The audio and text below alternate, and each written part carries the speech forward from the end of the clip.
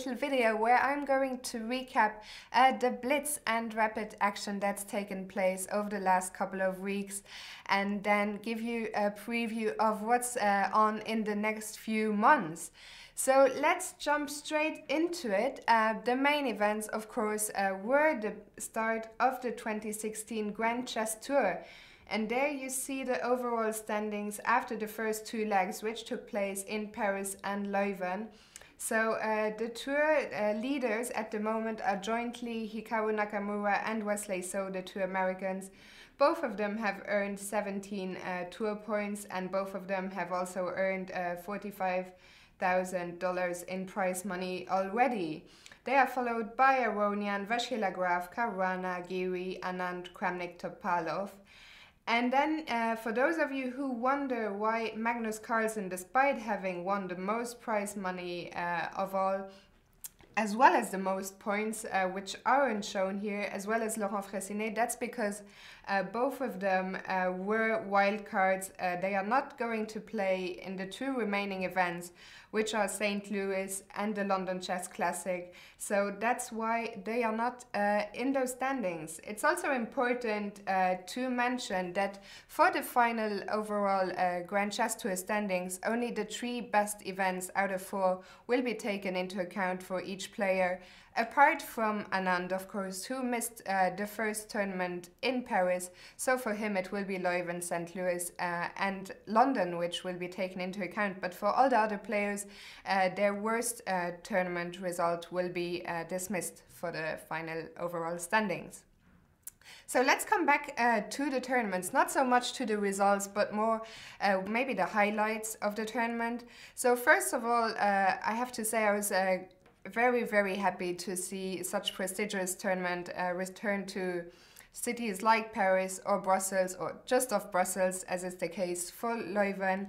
And also the venues were incredible. I was lucky enough to be on site for the Paris leg, running the official Twitter account.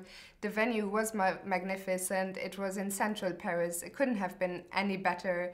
And it's great to see chess take a whole new dimension again. Then the Leuven leg was played in the beautiful town hall. I'm sure you've all seen the footage, so great news for chess. As for the broadcast, it was also very impressive for both tournaments, maybe especially so in Paris, thanks to the involvement of Dailymotion Games. There were a total of 23 cameras filming the action at all times, and none less than 4 shows were run on the tournament. Of course, the one on site in French, which was anchored by famous sport journalist Astrid Bach. Then we had 2 shows here from the Hamburg studios, the English one with Peter Swidler and Jan Gustafsson, and the Spanish one with Anna Rudolph and Daniel Forsen. And then there was, of course, also the English-American show, which was run from St. Louis and from on-site with Maurice Ashley and Alejandro Ramirez, who were in Paris and Leuven. And then I have to highlight the dedication of the St. Louis crew, Jennifer Shahadi, Yasser Sayravan, Eric Hansen, and Tatef Abrahimian, who was running the Twitter account, because of the time difference, they had to get up every day at around 4 a.m. for 8 days, so respect. Also, more good news is at the closing ceremonies in both Paris and Leuven, the organizers announced that there would be a 2017 edition of the tournament. So I think that's great news for all the chess fans in the world. I will now take you to the Chess24 website. First of all, to encourage you to read Colin's excellent daily reports. You can see them there. And then I was going to talk about some things that could possibly be improved or that were discussed regarding the Grand Chess Tour. So to do that, I think the point that was most discussed and which was highlighted in the Leuven Day 2 report, if you scroll down, something which I also experienced, I have to say, when I was running the Twitter in Paris on day 1, 5 rapid games a day is a lot. I think you could clearly see the players were drained, and I'm not going to read out the quotes to you. You can do this for yourself in the Day 2 report of Leuven, but basically Carlsen, Aronian and MVL all agreed that 5 games of rapid chess a day is very exhausting, and it's probably also a lot tougher than just one classical game. So for example, Maxime suggested that the time control could be made faster, or there could be 3 days of play in rapid. So that's surely something the organizers might consider for next year. And then another topic which was up to debate was the fact rapid and blitz games were being mixed with classical games, because of course the St. Louis Sinquefield Cup and the London Chess Classic will be played at classical time controls.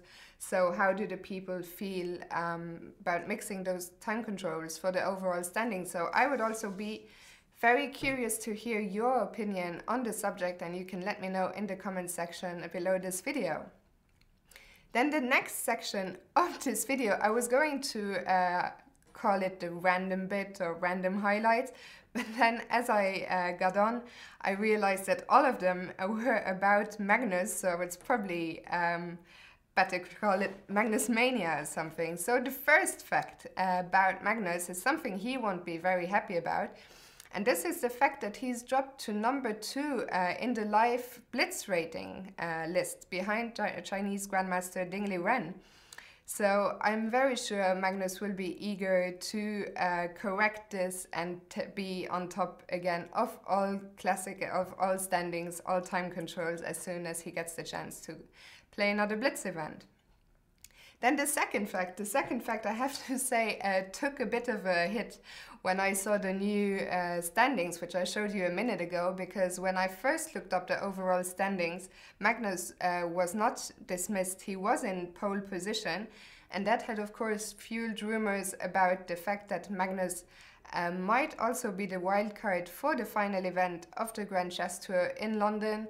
But seeing as he was now discarded from the standings, I think this rumor has taken a bit of a hit, and it's probably unlikely we're going to see Magnus play in London.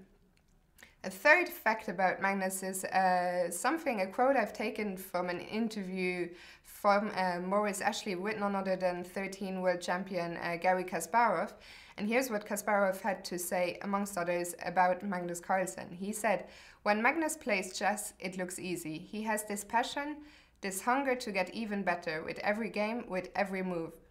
I thought it was a very interesting interview, and I very much liked what Kasparov said about Carlsen. I thought it was really interesting, so I encourage you all to have a look at this interview. And then finally, last Magnus fact is a little video which I guess all of you will have seen by now, but in case you haven't, here we go. We got Payet, Dmitry Payet. I just don't think you understand. He's Super Slavens man, he's better than Zidane. We got Dmitry Payet. This is a little video which was posted the day after the opening game of the Euro 2016, which Magnus attended while he was in Paris. It was a game in which France defeated Romania 1-0 thanks to a late goal by Dmitry Payet, who Magnus is singing about in this video. I talked about it with Magnus, and he said it was complete coincidence. He bumped into the Norwegian TV crew which filmed this and which asked him for his opinion on the game. So all of this was very spontaneous. Also, for those of you wondering, Magnus was actually totally sober when this was filmed. So there you go, just in a very good mood. Which brings me to Twitter. That's not what I wanted to show. So there we go, let's start. I had a look at what the players tweeted during the event. Only half of the field, only 5 players were active on Twitter. Let's start with world champion Magnus Carlsen. The first tweet was posted on June the 12th, on the last day of the Paris leg of the Grand Chess Tour, when Magnus tweeted, "A good old-fashioned meltdown today, but happy to at least get second place. On to the next one." We all know, of course, how the next one went. Magnus went on to completely dominate the Leuven Grand Chess Tour. He also found time for a treat in between the two legs, between Paris and Leuven. He posted on June 15, "This calls for a song." This is, of course, this was a reference to the video I've just showed you, because on June 15, France played the second game of their group, in which once again Dimitri Payet scored a very late goal for France. So there you go. And then the last tweet, interestingly, Magnus didn't tweet again after winning the Leuven leg. But on June 18th in the morning, Magnus posted "A new day, new opportunities." And what a day it would be, because that was the second day of the Rapid Games where Magnus went on to score 4 out of 4. So great treat in hindsight. Let's move on to a player who wasn't so active on Twitter, and that's Fabiano Caruana. The only tweet he posted was this photo of him in the beautiful venue in Leuven, saying he got to the games a few days early. There we see a happy Caruana in the venue. Then the player who, as per usual, was the most active on Twitter, Anish Giri. Anish Giri, there were also some tweets from Paris, but I preferred to show you the ones from Leuven, which I found quite funny. So on June 18th, Anish posted, "One good game a day keeps the doctor away." It hadn't been a great day for him, but he had, if memory serves, played one nice game to take out MVL. But then on June 19th, the first day of the Blitz, things didn't go so well, and Anish posted this link to Eminem's and Dr. Dre's song, "I Need a Doctor." And then finally, after the event was over on June 21st, Anish posted, "Feel I could have done better, but nonetheless had fun in Paris and Leuven. Kudos to organizers and congrats to the winners," which I think echoed a sentiment of a lot of the players. I think most players were very happy with the organization. Apart from maybe the schedule, I didn't hear any complaints, and everyone seemed pretty happy and to be enjoying themselves. Then let's hear it from one of the local players from the Paris leg at least. He mostly posted during the first leg. So his first tweet was on day one, the first day of the first leg. Translated from French, this says, "Fantastic conditions for the Paris Grand Chess Tour. We're really enjoying ourselves for the moment, and we're also taking a rest because the program of the day was rather long." So there we go again. What I said earlier, maybe the organizers will have to reconsider the schedule for next year. And then on June 10th, the second day, Maxime did have a bit of a nightmare with the white pieces. He didn't play badly, but it just went a lot better when he had black. So there we see him not losing his humor, just like Anish, saying, "Give me 9 blacks in Brussels, please," which unfortunately wasn't possible, of course. And then a final tweet from the Paris Grand Chess Tour winner Hikaru Nakamura, tweeting on the last day, on the Sunday, as the Lord of Light would probably say, "It was meant to be. Hashtag Game of Thrones, hashtag another Sunday." I'm afraid I've never seen a single episode of Game of Thrones, so I'll leave it to Jan during one of his shows to decipher and explain this to you if any of you are interested. And then the Grand Chess Tour wasn't the only high top-level Blitz event that was on the last couple of weeks. There was also the Eurasian Blitz Cup of the President of Kazakhstan, which has a surprise winner, Farrokh Amonatov. I don't think many people would have expected him to take this tournament. Just to give you an idea of how strong the tournament was, World Blitz champion Alexander Grishuk only finished in 20th place, so a very, very strong field, and it was said that it took place at the same time as Leuven and was somewhat overshadowed by the Grand Chess Tour, but again, hopefully next year there will be no scheduled clashes and both tournaments can get the attention they deserve.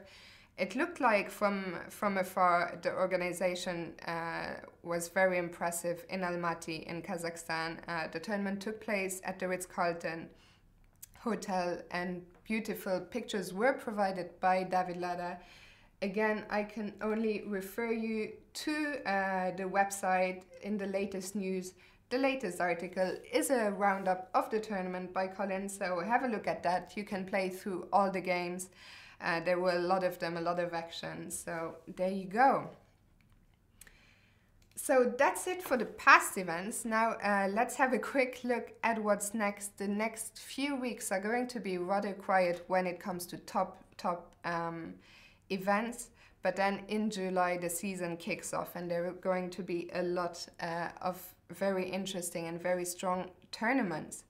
So it all starts on July 17th with the Danzhou tournament in China, with China 6 of China's best players are in action, and they are joined by Ivanchuk. Always very exciting, of course, to see Ivanchuk play in any tournament. Nepomniachtchi, Leko, and Hari Krishna. And then from July 10 to 17, the traditional Dortmund tournament, with amongst others Kramnik, Caruana, and MVL. So again, a very strong field. Then the strongest tournament of the month of July is arguably Bilbao. Bilbao, everyone will be following especially 2 games in the tournament, and those will be the 2 games between world champion and his challenger Magnus Carlsen and Karyakin. It will be the first time they clash since Karyakin won the candidates tournament in Moscow, so that will be very interesting. Then the 4 other participants in Bilbao are Nakamura, Giri, So, and Wei Yi. Then a week later, the traditional Poikovsky tournament starts in Siberia, shortly followed by the tournament in Biel. And then finally on July 25th, the British Championship starts. We are the official broadcast partner for the British Championship, so we will be bringing you a daily live show, and I am very, very much looking forward to that. If you want to look up what I just said, again, you can head to our website. There is an article called 2016 Chess Calendar, where you can look up everything I just said, with the dates, with the players, with the official websites. So that's a very good link to keep in mind and keep going back to. You can also, of course, I mentioned this earlier, in early August there's the Sinquefield Cup, the 3rd leg of the Grand Chess Tour, which will conclude in December in London at the London Chess Classic. And then in the calendar you can also see past events. If you scroll down, here it is, completed events, you can see everything that's been happening already. Okay, and for the final part of this video, what's next for me? I'm going to Corsica on Monday morning. There is a tournament taking place in Corsica. I won't be playing in it, but I will be spectating. I will be on site daily, cheering on my dad who is playing in the tournament. And I will also be writing a report for Chess24, and I also want to conduct some player interviews. The field is actually pretty strong. You might not have heard of it, but of the tournament, but there are 10 players over 2,600. You see the starting lineup there.